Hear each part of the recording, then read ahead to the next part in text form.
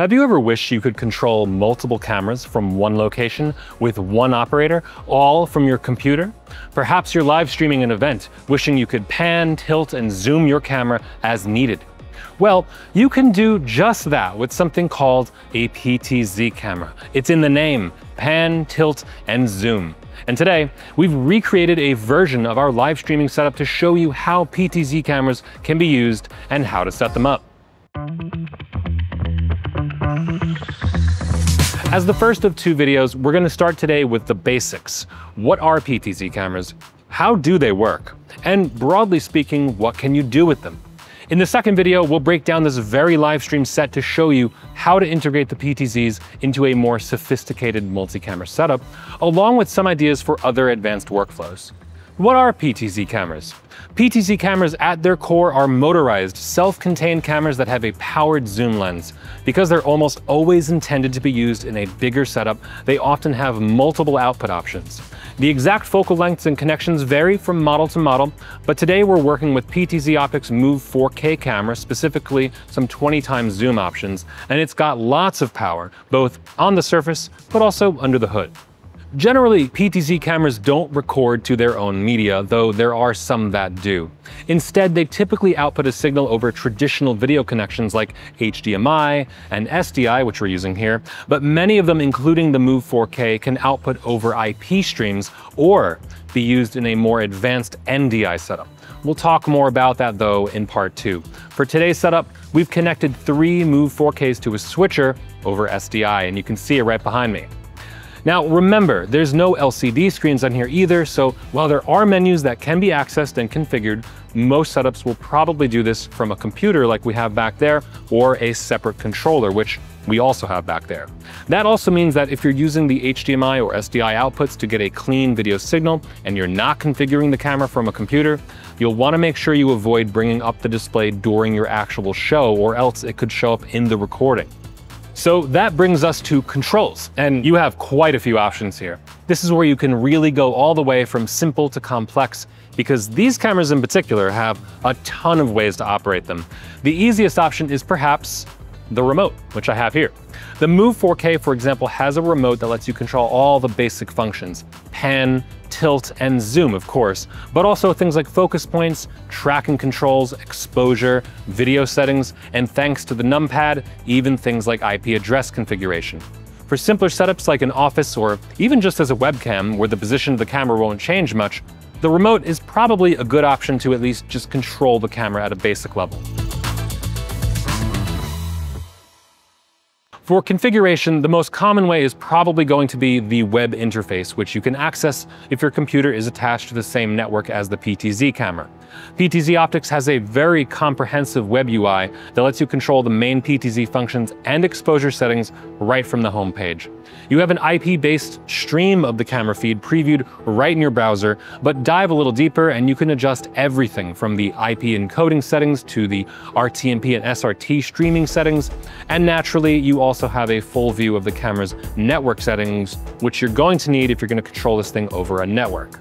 Now, if Ethernet isn't an option, or you just want to avoid network setup altogether, many PTZ cameras can connect over USB as well. In the Move 4K's case, PTZ Optics has a camera control app that provides the same features as the web UI, plus it even has integration with streaming software like OBS, which we'll show in part 2.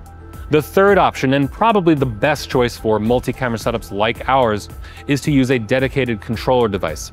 We're using PTZ Optics' own SuperJoy controller, which provides a joystick to give you immediate tactile control over the main PTZ functions and gives you the fastest possible way to switch between camera controls. For basic setups, you can connect these controllers directly to an individual camera over a serial RS-232 or 485 connection. Setup should be fairly automatic for these kinds of connections, as you don't have to worry about network configuration. For something simple like just an office or webcam setup, you could connect the camera to the controller and then the camera to a laptop to get the video feed. Now, actually operating a PTZ camera is pretty easy. If you've got a joystick controller like us, you can manually follow a subject in real time and zoom in and out responsibly. Other setups might keep a relatively fixed camera position like a wide shot, only adjusting the frame as necessary. Some cameras could be dedicated to specific detail or insert shots, changing often but not really tracking a subject per se. So, much like their video and control options, PTZ cameras usually have multiple ways that they can be powered too. The easiest solution is to use the DC power input, which is a dedicated option. Some other cameras have battery options, but my personal favorite is Power over Ethernet, or PoE. The Move 4Ks support PoE Plus to be exact, which provides 30 watts of power from a PoE Plus network switch. Yes, we do have one here. This means that you can power, control, and even stream video from one cable. For example, you could connect the PTZ camera via Ethernet to a PoE Plus capable switch or router, then connect a computer to the same router or switch, and stream to the internet or across a local network such as a business. Now, in case you're wondering, that's not quite what we've done here today, but more on that in a sec. There are honestly countless uses for PTZ cameras. Some other simple examples could include conference calls between offices, remote teaching, or smaller live streams that need to be as self-contained as possible. A newcomer could just use the remote and not have to worry about web or app control, which means you could install a PTZ camera somewhere fixed, like a classroom.